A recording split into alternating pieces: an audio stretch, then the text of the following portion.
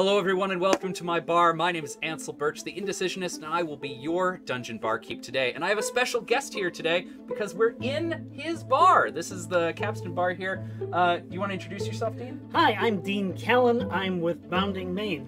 This is my Maritime themed bar, and Ansel is taking over for today for his marvelous show.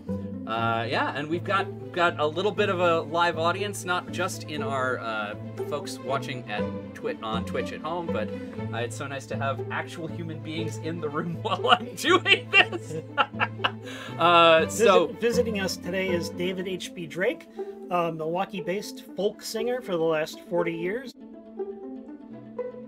All right, so what do you say, Dean? Do you want to make a drink? Oh, me? Yeah, well, together. All right. Let's I'll make help. a drink. Don't worry, we'll figure it out. I think we've got things to make it with. We certainly do. We have propane. you never know when you might need propane in a cocktail. Yeah, you got quite the collection of stuff back here. So I'm excited to crack into it. So let's go ahead and get started with a dice roll. All right. So the first thing we're gonna do is choose a mixer from the rack over here. We're gonna do that with a D6. So we got a 5. So we started with the tonic. So 1, 2, 3, 4, 5. We're up to seltzer. All right, so plain old seltzer, nothing exciting here. Very good. All right, so now we need to pick a couple liquors. So we're gonna start with a D10, and that's gonna choose the row here. And then a D6 to choose how far back in the row we're going. So we're going to 2 and 6. So, did I do that right? 1, 2, 3, 4, 5. Yep. All right. Sour apple pucker. That's gonna be good. Sweet and sour schnapps. All right. Sour apple schnapps. What could go wrong? But we can't just have soda water and sour apple schnapps. That would be edible. That's the chance of being something decent. All right, so let's go with another liquor.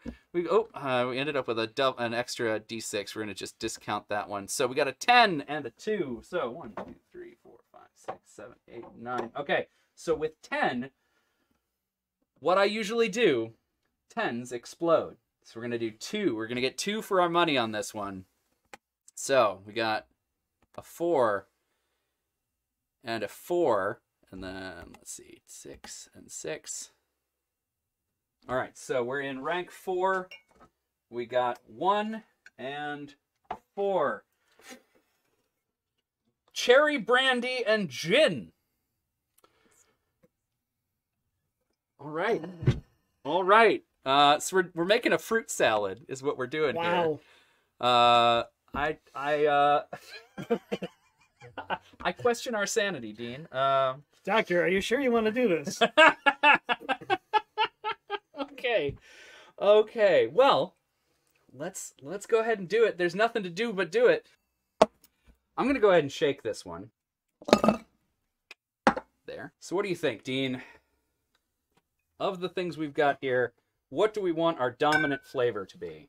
I think the sour apple's got to be the dominant flavor.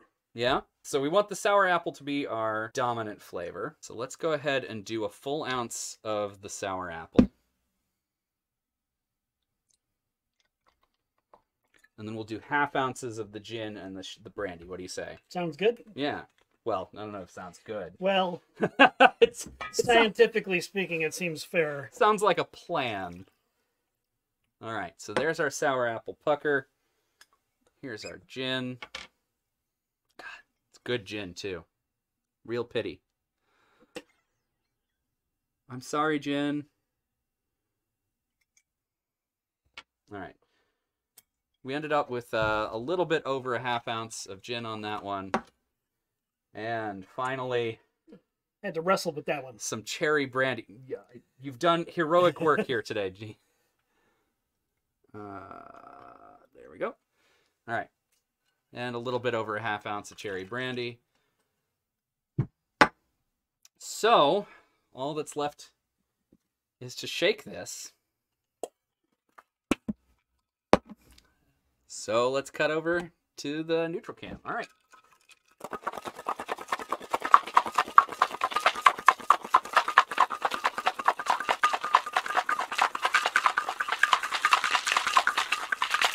All right. The tin's nice and cold. The ice is broken up. I'm going to call that good enough. You did that awfully close to your head. I did. Well, because you want to hear the ice. What do you say? Let's grab another low ball. What do you think? Martini glass? Sure. You haven't used one yet. All right. So we're going to... Right, we're here. So let's go ahead and pour this in. Well, that's a color. That's a color. And last is to top with our seltzer water.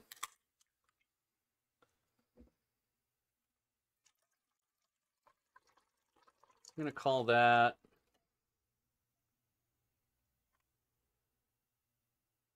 4 ounces. Wow, it clarified it. How interesting. Okay. So that's what we've got so far. There's nothing swimming in it. Nothing swimming, yeah. So what do you think? What do we call this, Dean? Let's go ahead and roll a d20 to pick a name. All right, we got a 2, which on the names chart is Stealth Check. Well, it's clear. Yeah, you can't see it. You can't see it. You could mistake this for a real cocktail. One might be forgiven for thinking this is a real thing that people drink on purpose. All right, make sure you can see Dean here. We've got, let's see, looks like a ghost, magical. Julia says nice. Quilting Dancer says, with how it turned clear, that makes perfectly good sense. Yeah, I think so too. What do you say? You want to grab a straw and what is it? What's the like 50s milkshake this thing? There we go. All right. So how is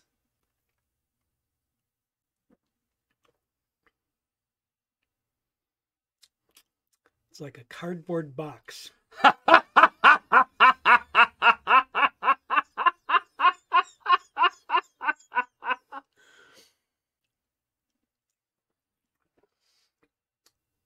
a cardboard box that you stored a fruit salad in.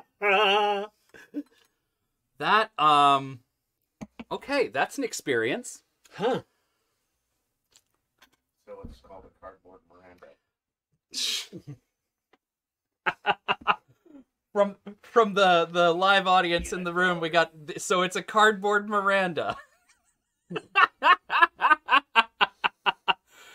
Quilting Dancer says your straws are perfect, by the way. Oh, good. Okay, so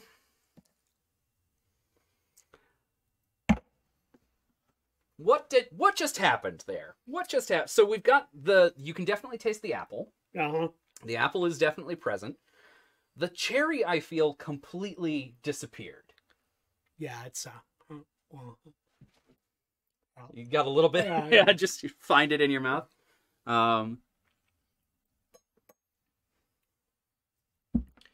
The gin, I'm sad to say, also disappeared. Yeah. Which, I mean, to be expected. We specifically leaned hard into the sour apple schnapps.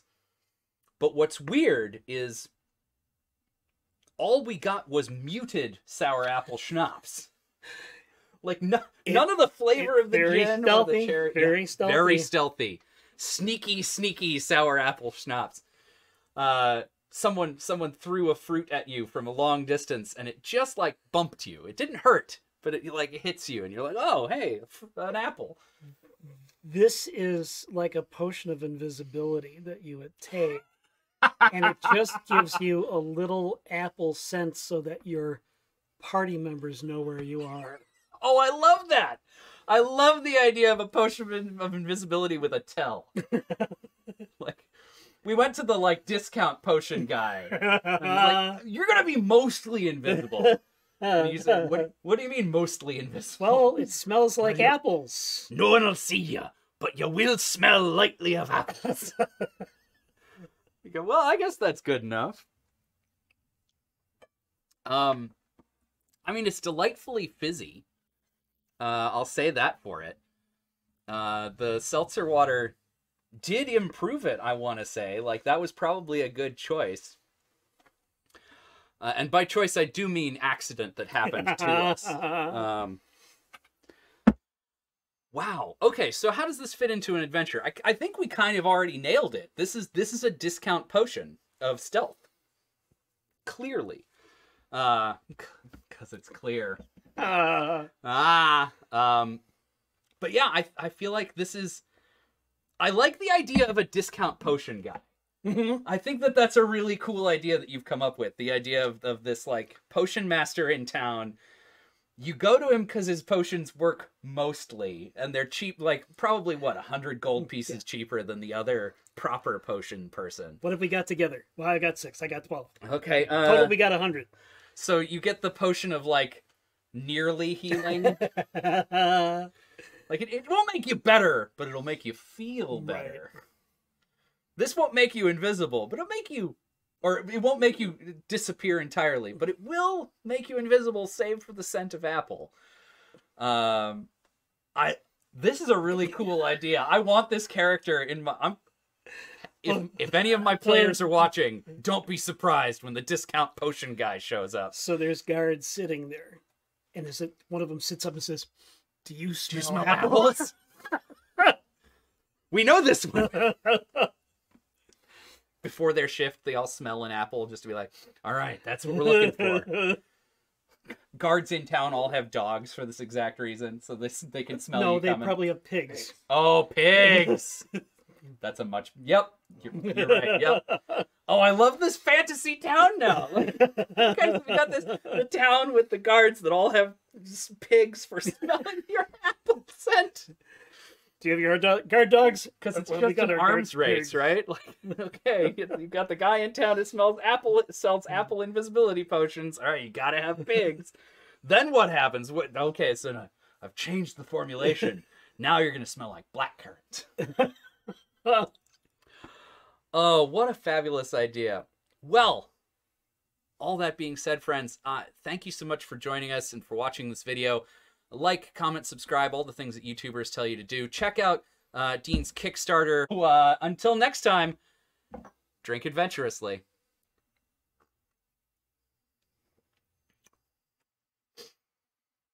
Get the pigs.